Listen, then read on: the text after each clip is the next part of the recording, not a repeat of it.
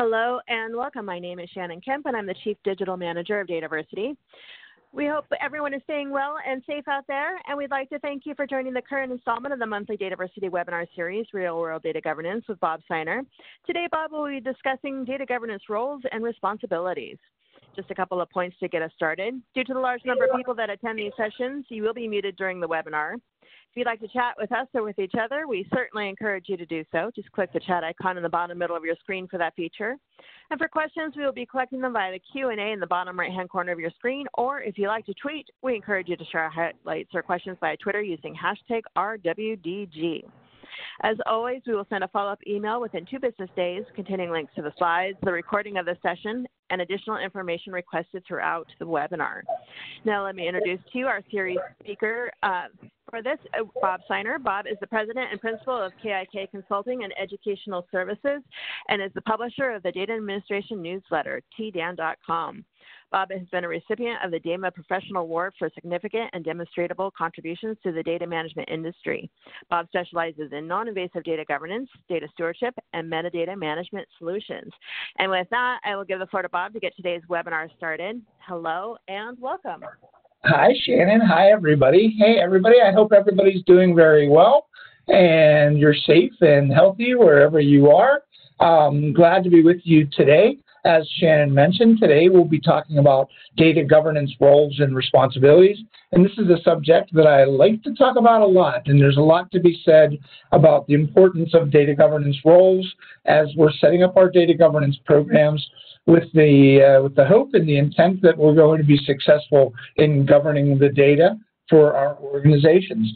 Just a couple things to start off with before we get into the material for the webinar today. I want to let you know that this is a monthly webinar series. It takes place on the 3rd Thursday of every month. In the month of September, I will be talking about data governance and 3 levels of metadata management. But I've also got a hint for you here. There might actually be a 4th level of metadata management that I'm going to talk about. I'm going to be introducing a new metadata semantic framework during that webinar. So I hope you'll join us for that one as well. I talk a lot about non-invasive data governance. If you're interested in more information about non-invasive data governance, there's the book that I authored several years ago that's available at your favorite bookseller. I'm speaking at a couple of virtual online DATAVERSITY events coming up in the balance of the year. I'll be speaking at Enterprise Data World, and that'll be in October. And in December, I'll be speaking at the Data Governance and Information Quality Conference. And actually, I'm going to be giving a longer presentation on roles and responsibilities at that event. So I hope you'll join us for that event as well. Big news coming soon, a new course, online set of courses as part of a learning plan with DATAVERSITY. It's going to be called Business Glossaries, Data Dictionaries, and Data Catalogs to go along with my non-invasive data governance learning plan and my non-invasive metadata governance learning plan. Shannon mentioned the Data Administration newsletter, tdan.com. If you haven't been out to visit it yet, it's a free resource. It's got a lot of articles, columns, blogs, features on the subject of data management and data administration, and that gets published twice a month on the 1st and 3rd Wednesdays of the month. And also then, last but not least, there's KIK Consulting and Educational Services. KIK stands for Knowledge is King. That is what I refer to as the home of non-invasive data governance. So please go there if you're interested in more information about non-invasive data governance. Today, I've got a pretty packed agenda to fill the hour or part of the hour, most of the hour. Certainly we'll leave time for questions at the end if you've got questions. But the things that I'm going to talk about today are really important when it comes to developing a solid set of roles and responsibilities associated with your data governance program. And as I mentioned earlier, the roles and responsibilities happen to be the backbone of what really makes your program successful. Everything from process to communications to metrics have to do with the roles and responsibilities. So the first thing I'll talk about are the different levels of roles and responsibilities that are part of an operating model that I will share with you. And then I will talk to you about how you can customize that operating model to fit to your organization. I always say that rather than trying to plug into somebody else's operating model, if you can take an operating model and overlay it over what exists in your organization, that's a less invasive approach and one that might be more acceptable to your organization. I'm going to spend a bunch of time going through each of those levels and detailing out the responsibilities of the people in the organization that are governing data or have governance responsibilities at each level. We'll talk about who are the people that participate at each of the levels, and then at the end I will be talking about using working teams to start to implement some of these solutions to actually make the rubber hit the road for data governance and demonstrate value and demonstrate improvements to your organization. So I want to start out by talking about the different levels of roles and responsibilities that are necessary in order to be successful with your data governance program. And I'm going to show this slide a bunch of different times, a bunch of different ways during this webinar. But if you can kind of commit this to your memory or think about it in terms of the fact that there are different levels of roles and responsibilities. There's an executive level, and they have some responsibilities. There's a strategic level. People talk about the Data Governance Council. There's the tactical level. That's the data domain stewards and the subject matter experts for the data. And then there's the people at the operational level who are your day-to-day, daily data stewards, and that they define and produce and use data across your organization. On the left-hand side of the model, there's different roles. There's different support roles. First of all, somebody needs to guide the program. So whether it's called a data governance office or an administrator, somebody needs to take that role. Then there's the data governance partners. There's the functions within the organization that are already governing, not necessarily governing data. They could be governing risk. They could be governing projects. They could be governing the legal aspects of your organization. And these folks already exist within your organization. I'll talk a little bit more about that as I get a little bit further into the webinar. And then there's the working teams. Those are the people that are brought together to solve tactical problems within the organization. So I'll be referring to this diagram quite a bit, and there's a lot of information about this already on TDAN. And please reach out to me if you would like additional information about the operating model. So the first thing I'm going to talk about are those 5 levels.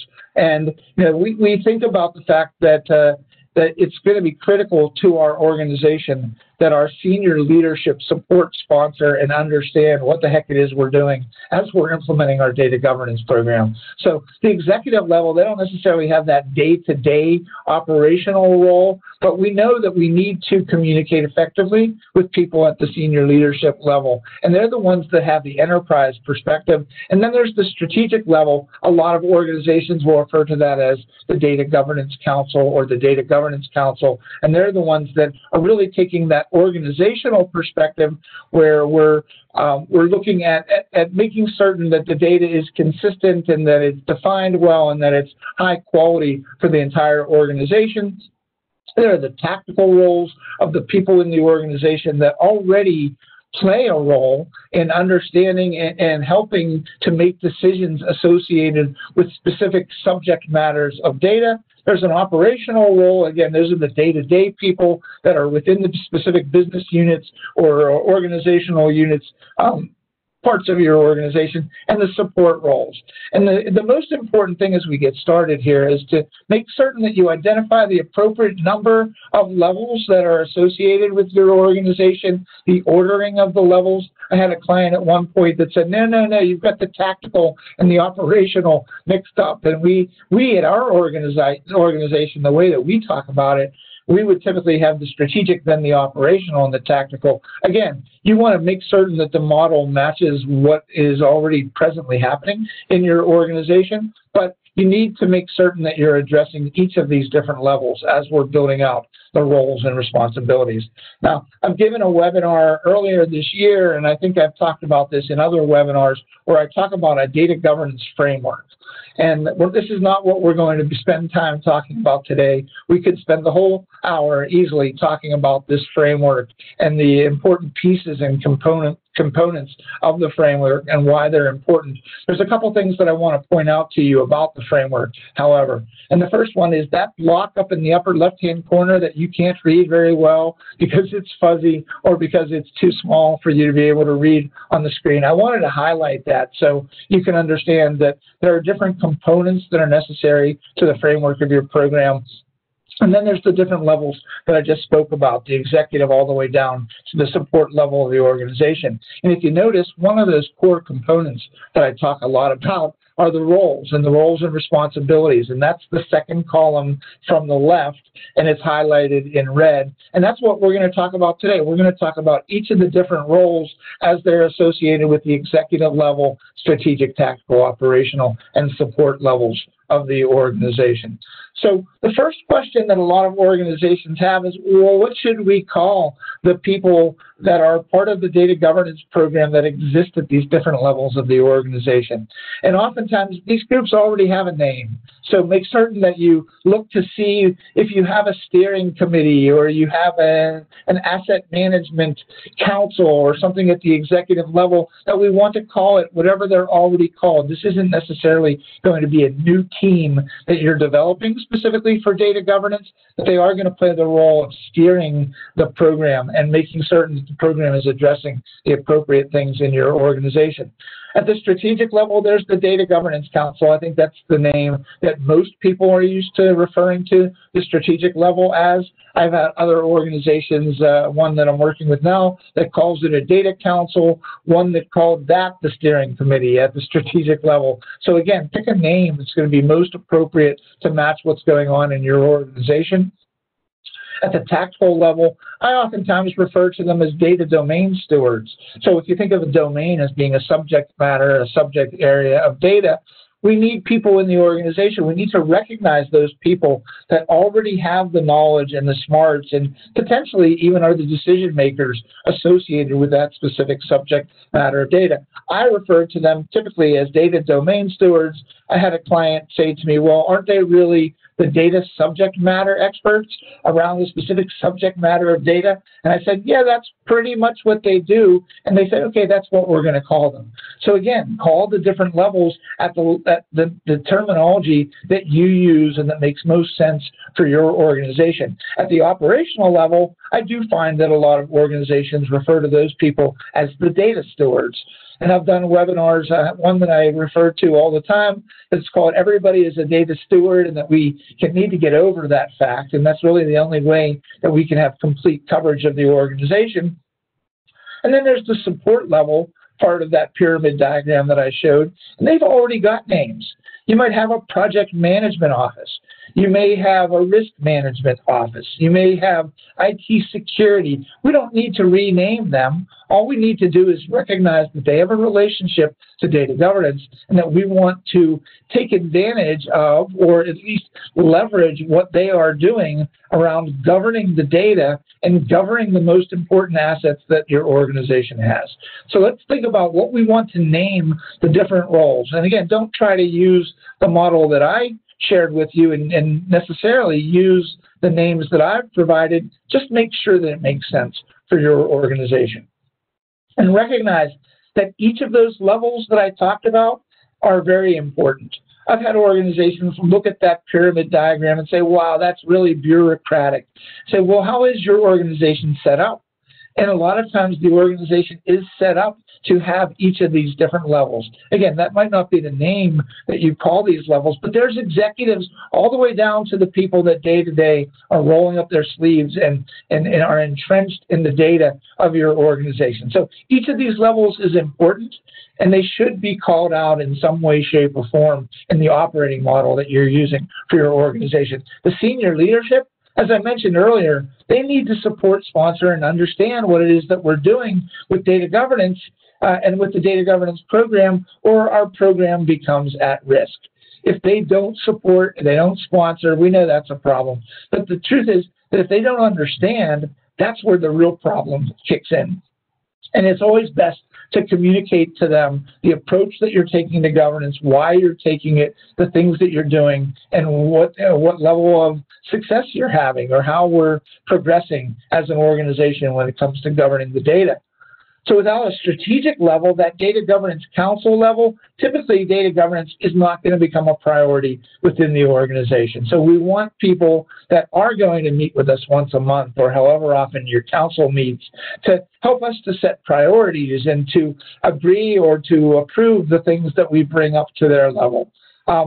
Then there's the owners, or there's that tactical level, which is really important as well. We need owners, although I don't like using the word owner. I like using the term domain steward or subject matter expert instead of owner, because owner implies that it's their data when it's actually the organization's data. So without the owner or the SME, data is going to continue to be viewed as a siloed and an ungoverned asset within your organization. So it's really important that we focus on that tactical level and we recognize who those domain stewards are, or whatever you call that role for your organization. Then there's the operational level, and we know that that's important. And these are the people that day to day are defining and producing and using data as part of their job, if we're holding them accountable for what their relationship is to the data. So, for example, if somebody uses data that needs to be protected and that's sensitive, and we're holding them accountable for how they use the data and following the rules that depend on the classification and the handling rules that are associated with that data, they're stewards of the data. So we need to make certain that at the operational level, we know who does what with the data, and that we have a method in place for holding those people formally accountable for what they do. And as I mentioned before, the support level, they're already governing data. They're already doing things, maybe not governing data, but governing something specifically important to your organization.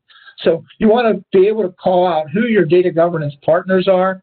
So from the things that I just said on these last two slides, the executive level is important. The strategic and tactical level are really important in the success of your program. The daily, the operational people, the support people, they're all important. So your operating model, or how you define roles and responsibilities for data governance in your organization, should at least address all of these different levels. So now I want to talk a little bit about why the pyramid is set up as a pyramid and why it's not just a bunch of blocks that are disconnected or what have you. So there's a method to my madness for how I set up the pyramid diagram. And the first thing that I want to call out is that the space at each of the levels of the pyramid, so that peachish or orangish level up to the yellow level, up to the pinkish level, all the way up to the executive level, that space, the amount of space in each of those layers means something. And that is typically something that would be conceived as the percentage of the decisions that are going to be made at that part of the organization. And if you look at it, most organizations that I've come in contact with, they want to push as much of the decision making down to the operational level as they can. But when a data issue starts to cross over parts of the organization and it becomes a cross-business unit issue, it gets escalated up to that strategic, to that tactical level where those subject matter experts get involved. And if they don't have the authority to be able to make the decision, it gets escalated up to the strategic level, and that is why we have a data governance council, so that they can make important decisions that are brought to their attention for the organization. If you notice, there's no space in the tower that sticks out of the top of the pyramid, because we don't typically take data issues to the executives of our organization. So it's just a tower. There's no space in it. So that space within each of those levels of the pyramid, that means something in your diagram. As I specifically called out, at the top of the pyramid, there's no space in the executive level. So basically what we're doing is we're moving from a business unit way of resolving issues up to a cross-business unit way of resolving issues and addressing opportunities, up to an organizational perspective and then to the enterprise perspective. And when I go and show you the large diagram again, you'll see that first arrow to the right says escalation path, and that's the direction that it's going to move. So we're looking to break down the silos. We're looking to be consistent in the way that we define data across the organization. And so we need to represent the organization appropriately in our operating model of roles and responsibilities. I say consistency in color too, because if you've attended other webinars that I've done as part of this series or presentations I've given at DATAVERSITY events, you'll know that I share a lot of different tools. I share a tool I call a common data matrix, a communication plan matrix, a RACI chart, which a lot of organizations use. And I say that it really makes sense to be consistent in the way that we use colors in these diagrams. So if you can see yourself in the operating model, you can find yourself in the RACI. You can find yourself in the communication plan. So being consistent in the colors helps for the organization. And I have a client presently that decided not to use the color scheme that I had selected. Looks more like a rainbow in the one that I use, but they wanted to use the colors of the organization, the RGB colors, to make certain that it followed the logo and the color scheme that is set up by that organization. So again, the message is take the model, make it custom to your organization, use the colors that are most appropriate for your organization, and be consistent in the way that you use those colors. Another thing that I mention occasionally is that the way these different parts of the operating model side up against each other, the borders between them, they represent something too. And on the left-hand side, that middle piece, that greenish slice, is the data governance team or the data governance office or lead or administrator or whoever that is that has the responsibility for your program. And you notice they basically touch every part of the organization. They're the ones that are they're captaining the ship.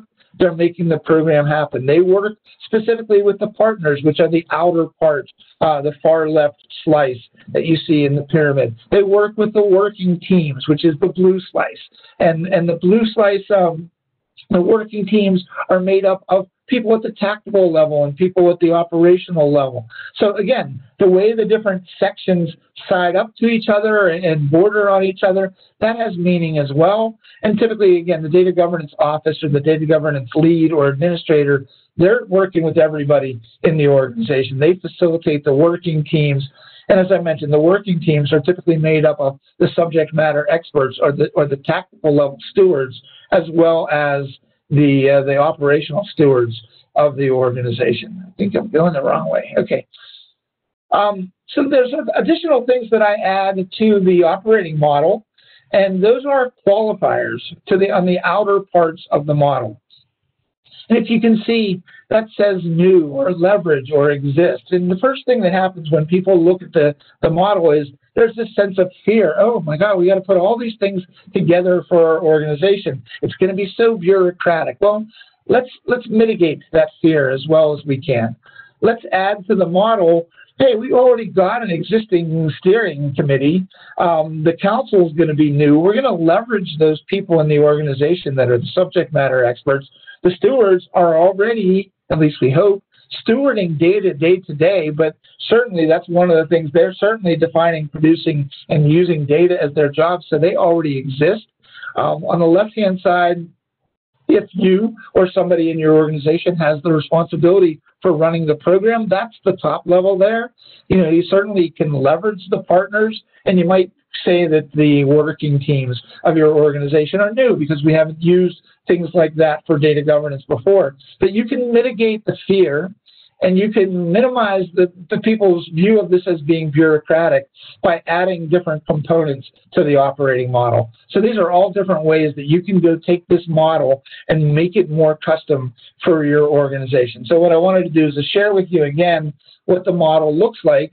So now that I talked about all those different things, you can see some of the things that I have talked about, including the escalation arrow, the communication arrow along the right-hand side of the operating model. So again, don't try to plug your organization into the operating model. Take the operating model and overlay it over what exists already in your organization. Again, the idea is we're already governing data, but we're doing it very informally.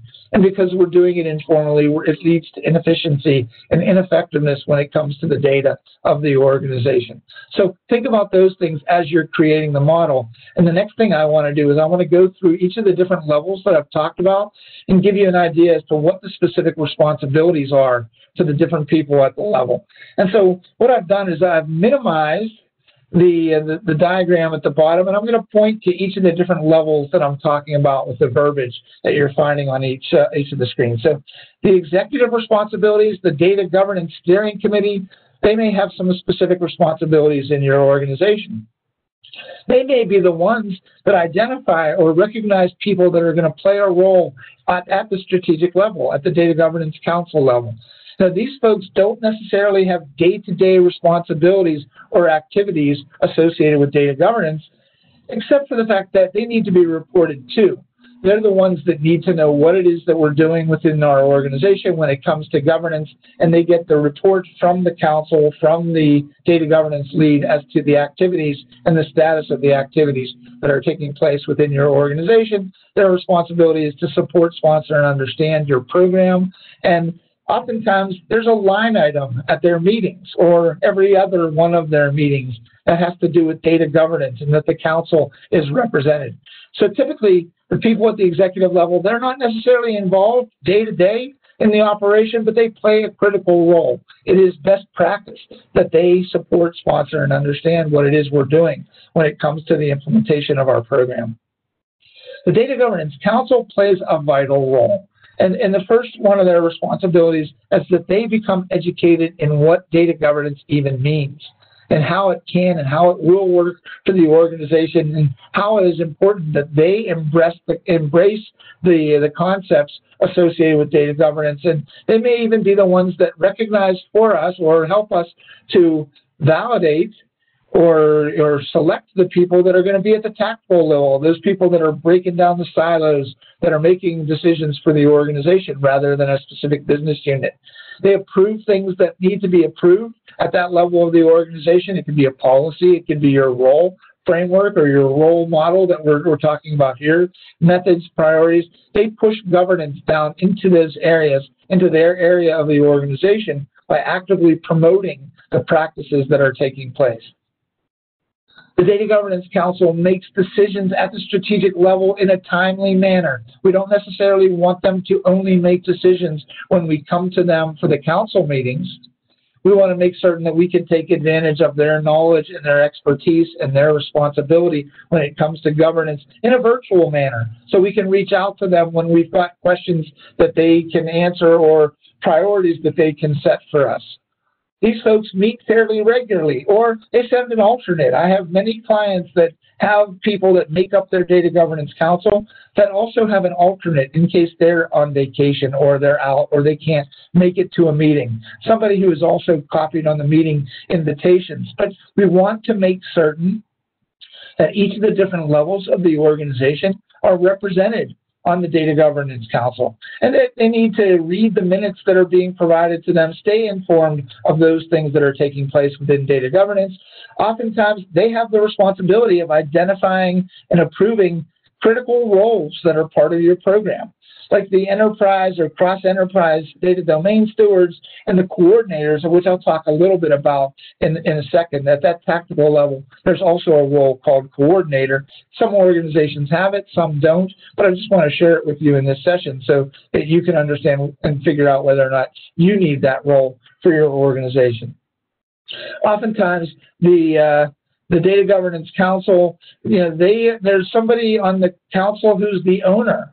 Or the key person, maybe it's their admin that has the responsibility for scheduling meetings. But we want to make certain that the council itself advises that owner on the appropriate ways that governance can add value for the organization, whether it's risk management, compliance, or any other business unit specific interests that they may have. It may be system integration, it may be building an analytical platform, it may be data protection and information assurance and those types of things. So the council has a very important role, and we'll talk a little bit in a second here as to what amount of time we should expect from people at that level. Then there's the data domain stewards, the enterprise data subject matter experts, the data owners, you might call them, but I typically don't use that name. This is the most critical role of your program. This is where, again, we break down the silos. We don't have data defined different ways and different systems that the organization goes crazy when they ask questions, when the senior leaders ask questions and they get different answers depending on who they ask, because the data is defined differently. The data understanding is different from people using the same system. So the data domain stewards play that critical role. That tactical level is critically important. And oftentimes, it may be that it's a position within the organization. So whoever the person that's in that position, they would play the role of the data domain steward. Or maybe it's a person. We know we always go to Joe when we have a question about customer address information. Well, maybe they're the customer data domain steward for our organization. But typically, when they're playing that role, their affiliation to their business unit really becomes secondary, because you don't want them to come to the meetings or to make decisions that are only based on the things that are going to be helpful to their business unit. They're really viewing the data as an enterprise asset. So when they're acting in the role of this data domain steward, their affiliation to their business unit really becomes secondary. And they're actively involved in facilitating, the resolution of data issues, whether it's a definition, production, or usage data issue. They're also the people that have the responsibility for making certain people are engaged in solving these problems. And they may or may not be the decision makers within your organization. Sometimes it really depends on their position within the organization. They're responsible for a bunch of different things as well, escalating documented issues to the council, for documenting data classification rules, compliance rules, business rules, for making certain that these rules are being communicated across the organization. They're also responsible for engaging in these working teams that I spoke about earlier, and I'll talk about again here in a minute. So these people, they're already involved in a lot of these things. When you're integrating systems, you're going to bring the subject matter experts into the fold and get them involved. So the data domain stewards, again, the idea is to recognize who they are first and foremost. You don't really want to assign people, because that feels a lot more invasive. It sounds a lot, a lot more threatening, a lot like command and control. We want to recognize who they are, which has more of a natural fit to our organization. And so what are some of the traits that I see to be common among good data domain stewards? Well, first of all, they have a vision of what data, the future of data looks like as an asset for the organization. They're looking for ways to improve things. They have the ability to motivate the organization and set examples of data-related behavior. They're team players, they're diplomatic. These are just, again, traits of people that would make good tactical level data stewards for our organization. And they have the personal interest and the intuitive ability to help to facilitate things to a win-win situation within our organization. The data steward coordinators are another role at the tactical level, and they're basically doing what their name says. They're coordinating the activities of stewards within their part of the organization. They act as a point communication person for distributing rules, for helping us to recognize who the stewards are of the data, who's using what data in the organization. I talk a lot about a common data matrix, and if you're fleshing out a common data matrix, getting those people involved in defining who the people are in the organization that are taking action with data is really important as well. They identify the operational stewards of that data per the domain within their business unit. They work with the data domain stewards. They typically don't have any decision-making authority, but they do play a pivotal role if you're leveraging this role within the organization. And then there's the data stewards themselves. They participate in a lot of different activities. And I don't really want to go through them all one by one, because we're going to run out of time really quickly here. But you can see they do a lot of different things. They are the people that day to day are defining, producing, and using data as part of their job. And we need to know who these people are. Believe me, that is one of the most critical things that we need to do, is know who the people in the organization are that use data that needs to be protected, that can build on the quality of the data. They identify and document issues associated with the data. They share knowledge with other stewards. Two of the most important responsibilities they have is communicating new and changed business requirements and concerns and issues to people within the organization that can make a difference in improving the way that we're governing data as an asset. So typically, I break the data stewards into definers, producers, and users. And yes, people can be definers and producers, or definers, producers, and users, or users and producers, but we want to know who does what with the data across the organization. So recognizing them as definers, producers, and users, if that's going to help you to recognize who the stewards are, certainly use that information. And so it takes doing a little bit of research to determine who's defining the data, who has responsibility for producing it, and who's using the data. The Data Governance Office, the first level of the support that I have listed on the left-hand side of the pyramid, they are the people that are guiding the ship. They have the responsibility for the program. And they do all the things that are mentioned here. They oftentimes they may start as a planning team, but evolve into a program team. They administer the program. They facilitate the council meetings. The office has a very specific set of responsibilities, and we need somebody to run the program as we're moving the program forward. And again, they participate in the delivery of education and awareness. They report the results. Now, these are the people that participate day to day in making the things happen that are required for our organization when it comes to governing data. They assist in defining the metrics. They support the data quality issue resolution to make certain that we're going to focus on that most specific data, that critical data to the organization, that strategic data that we need to get right across the organization. They conduct audits. The data governance planning team or the office or the administrator are critical in the success of your program. And the next to last role that I want to talk about are the partners. And these are people that are already doing things associated with governing within your organization. It could even be HR who are governing the human assets of your organization, but certainly IT security, risk management. You know, we need to call out these people and make certain that we're working appropriately with these people and we're not stepping on their shoes when it comes to governing data in the organization. They're already doing it. So I say all the time, you know, non-invasive data governance focuses on formalizing governance for data. It doesn't need to be recognized as something that's brand new for the organization. We're already doing it. We can do it more formally within the organization. They ensure that policies and metrics are in place. They ensure, at least from a data architecture perspective, that strategic data is modeled. They ensure that the projects source and utilize data from the appropriate places, from the designated systems of record. So data governance partners, IT is a perfect example of a data governance partner.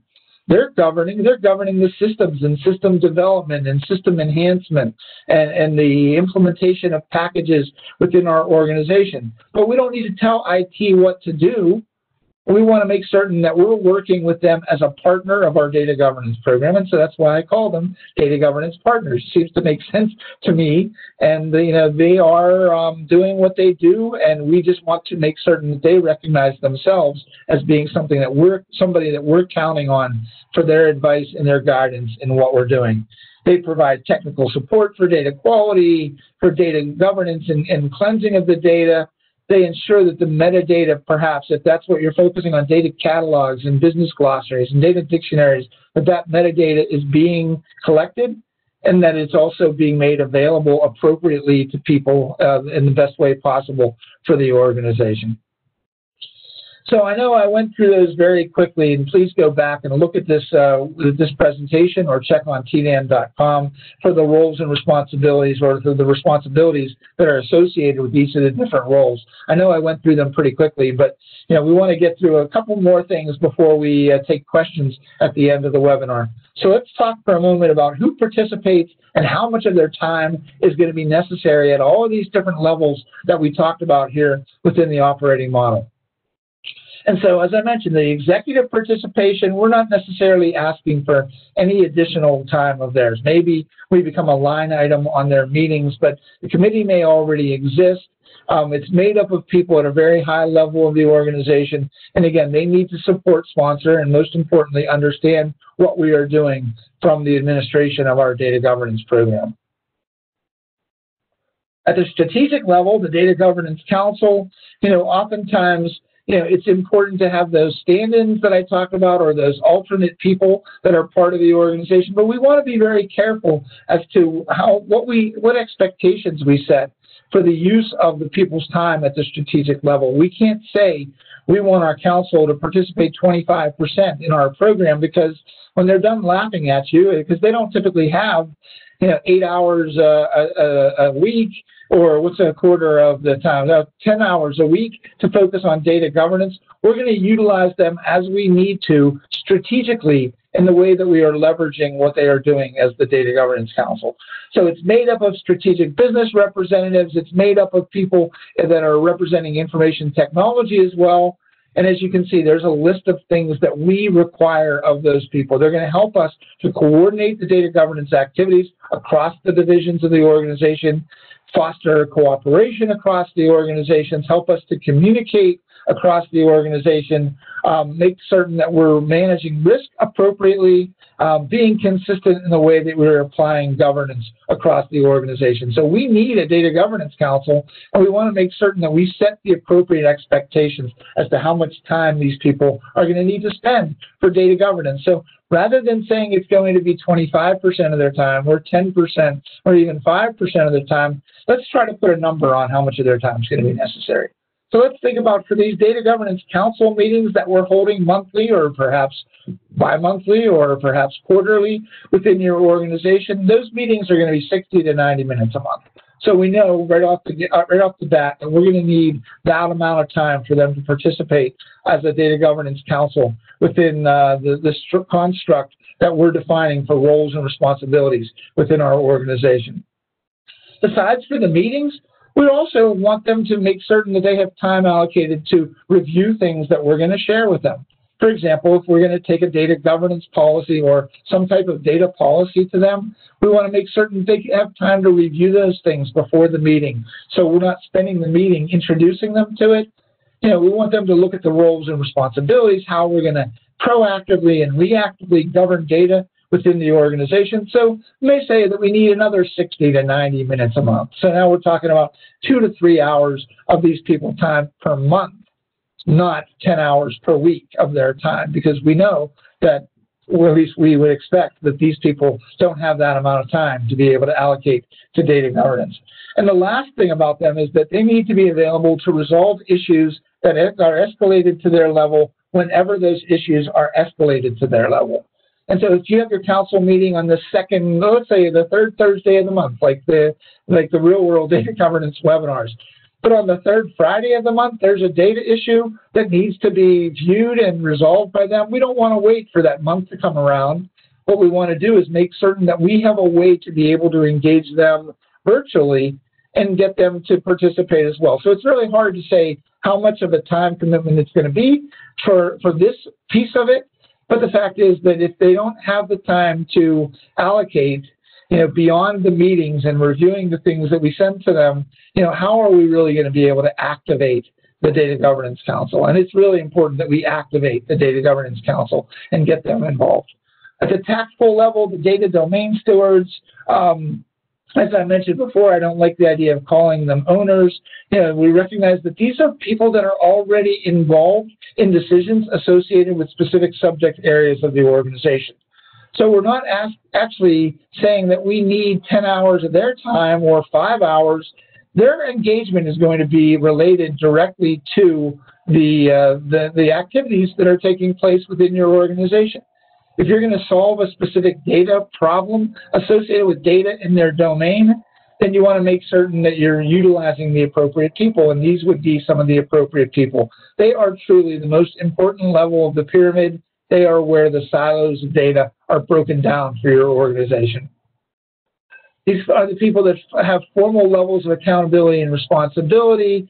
Sometimes the organizations have policies that state who these people are and what they do associated with the different subject areas of data. For example, at a university or an institution of higher learning, the registrar might be the person that is the decision maker when it comes to student data. The bursar might be the person that has responsibility for the financial information of your organization.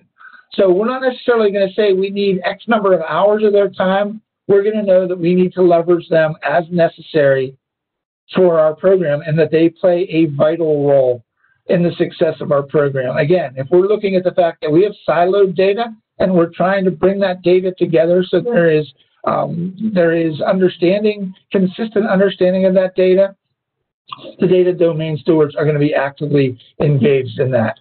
And so these are people with, they're going to help us to understand who the people in the organization at the operational level are who have relationships to the data. Whether we're calling them business data stewards or just users of data or definers or producers or data stewards, operational data stewards is the name that I typically refer to these people as. I've had organizations define them as deputy data stewards, but the fact is that if we truly want to cover data governance across the organization, we need to recognize that potentially everybody in the organization is a steward, and we need to get over that fact. And we need to find a way, yes, it's going to make our program more complex, but we need to engage everybody and help them to recognize themselves as being data stewards of the data. As far as the participation of the planning and program team in the office, this is going to be their responsibility. So you would expect that that would be a large percentage of their time with the program moving forward. The partners, they're already governing whatever it is that they're governing, whether it's IT or risk or projects or information security. So we know that the partners are already doing this, and again, we're going to leverage them to whatever extent we can as we're moving our program forward. The working teams, we're going to pull together the appropriate people in the appropriate way, as you probably are already doing in your organization. Make certain that the stakeholders of the data, the stakeholders of the issues pertaining to the data or the opportunities to improve the data, that they're well represented on these working teams. And that we need to gain that appropriate participation, and we want to make certain that we're not leaving anybody behind. Yes, certainly the working teams could be fairly large. Sometimes they're not as large if there's not as much of the organization that's going to be impacted. But you certainly don't want to leave anybody out and come to them with a solution that they didn't potentially have an opportunity to speak their mind or to offer anything to that solution. So the working teams work a specific opportunity. It's not always necessarily a problem that you're trying to solve. It might be an opportunity to use a type of data better. But the role of the working team is certainly where we are going to operationalize data governance moving forward.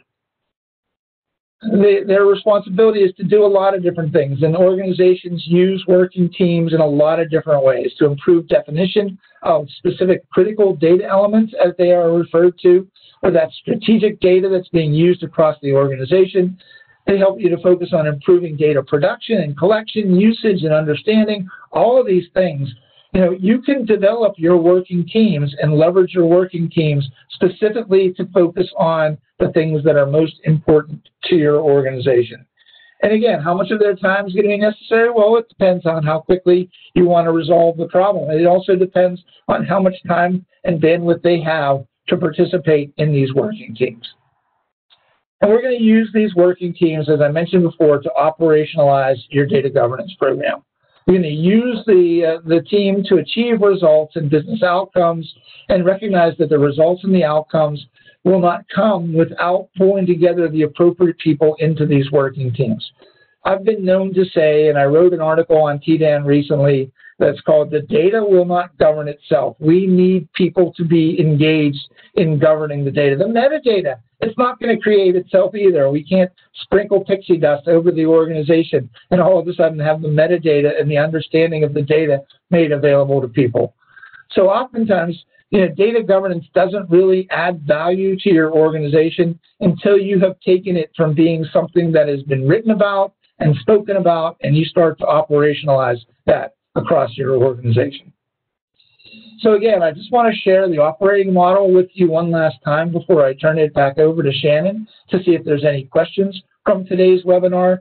But think about this. Think about taking this model and overlaying it over what you've already defined for governance roles and responsibilities within your organization. That is the approach that is going to be less invasive and more practical and pragmatic when it comes to implementing governance across your organization. So in this webinar, I spent a bunch of time going through the different levels of the roles that are within that operating model. I gave you some tips and techniques for how to customize your operating model to fit specifically your organization. I talked specifically to each level of the operating model and detailed out what their responsibilities could be for data governance in your organization. I defined who participates at each of these levels. And last, I talked about using the specific working teams made up of the operational level and the tactical level stewards, and using those working teams to implement tactical solutions. And so with that, I would like to turn it back over to Shannon to see if we have any questions for today.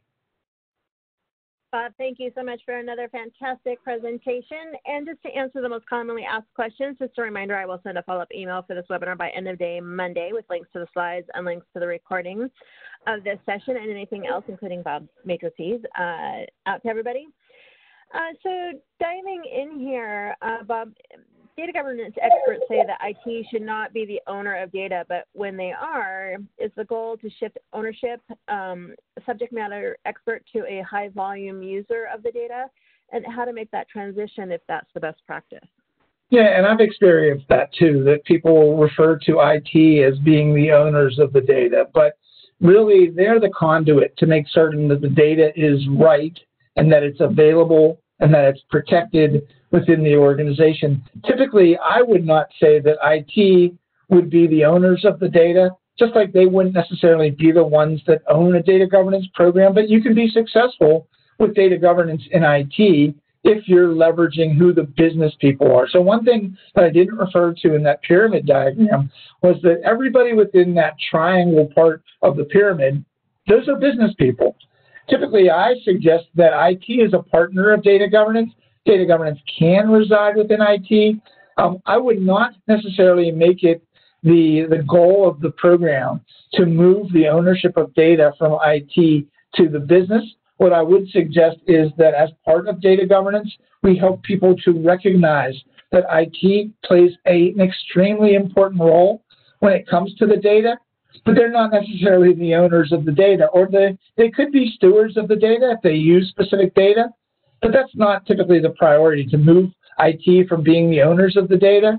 But if it is a problem that you're having, then part of your data governance program needs to be to communicate and to make people aware that the business plays a critical role in the governing of data in your organization.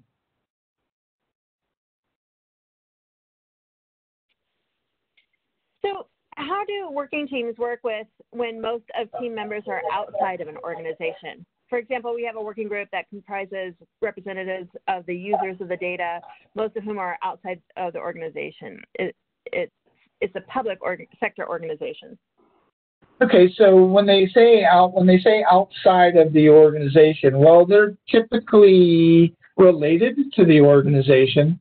They're certainly not going to be, the working teams are not only going to be consistent of your data governance office. So when you say outside of the organization, I'm thinking outside of the data governance office. When you're thinking about people that are related to your organization, they're still stakeholders in the data. I'm not sure that they'll be the ones that will help you to solve the problems, but they can certainly chime in and help you to understand, what you're doing and how it's going to impact them. So yeah, there's people outside of the centralized group that's developing and delivering your program. Yeah, you got to make certain that they understand the value that they're going to get out of participating. So your working groups can be made up of people outside the organization. You just need to communicate effectively with them and help them to see the value that's going to come from participating on the working teams. And what trends do you see in the adoption of these robust practices at nonprofits? As nonprofits, well, again, it's very difficult.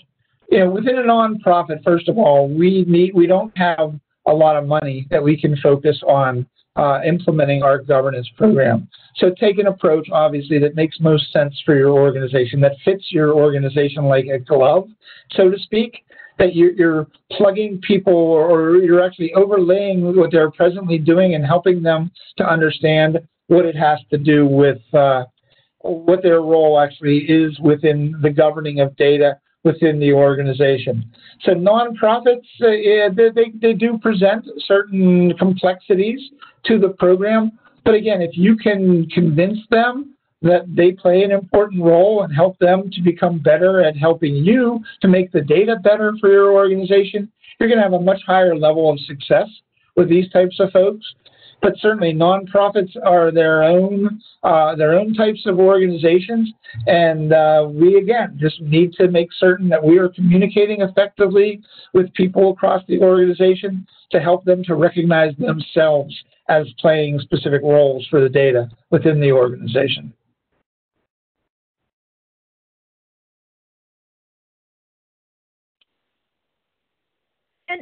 How centric or global is recommended to have a data management organization? Considering the roles mentioned, are some recommended to be reporting locally and some globally, and which ones? Yeah, that's a great question. I'm glad that you asked that question.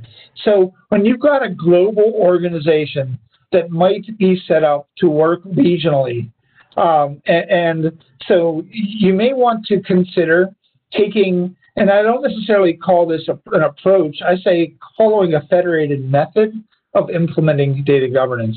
So when you follow a federated model of data governance, there would be a central group that would have responsibility for governance across the global nature of the organization, but they might not have the authority to be able to dictate to each of those regional parts of the organization what they should do and what they shouldn't do or how they should go about doing it. What they can do in the federated model is provide minimal standards for the different parts of the organization to follow without dictating to them exactly what they need, the steps that they need to take.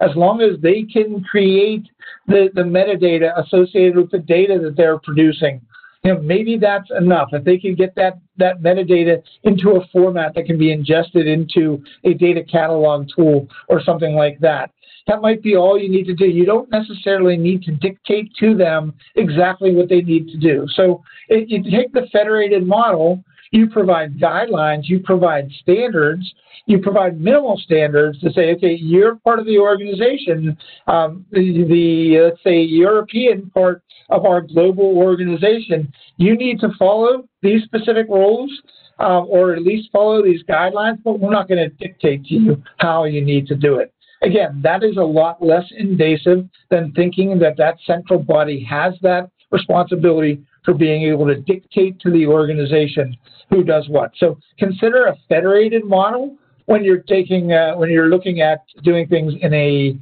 as a global perspective in the organization.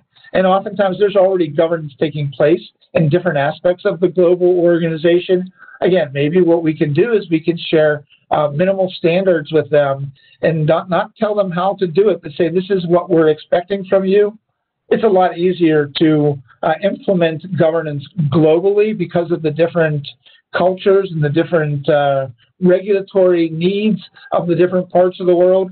So I would say consider taking following a federated method for implementing governance when you're talking about a global organization.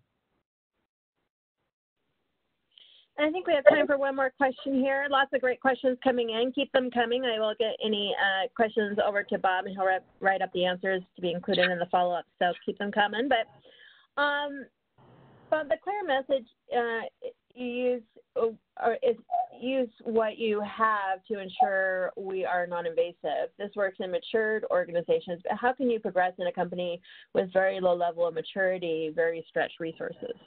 Well, and again, a very good question. So when an organization is less mature, still, it may be that organization's been around 10 years, 15 years, 50 years, and they still feel like they're less mature when it comes to data governance and data management. However, that organization would not have been around that long. They wouldn't have been as successful as an organization with a complete lack of governance. So there are already people in the organization who know specific subject matters of data that we can take advantage of and that we can leverage their information. So even if you are immature when it comes to data management and data governance, there is still already some level of governance taking place within your organization, unless you're a brand new organization. And most organizations have been around for at least a little bit. I would still say take a non-invasive approach, recognize who people are in the organization that have responsibility, even if it's not as mature. Yes, it may be that we need to spend more time working with them and helping them to understand what role they really play for governance in the organization. So I would say with the less mature organizations, that non-invasive might be the only way that you have to getting people on board and getting them to help you to govern your data properly. Well, Bob, thank you so much for that. It does bring us to the top of the hour here.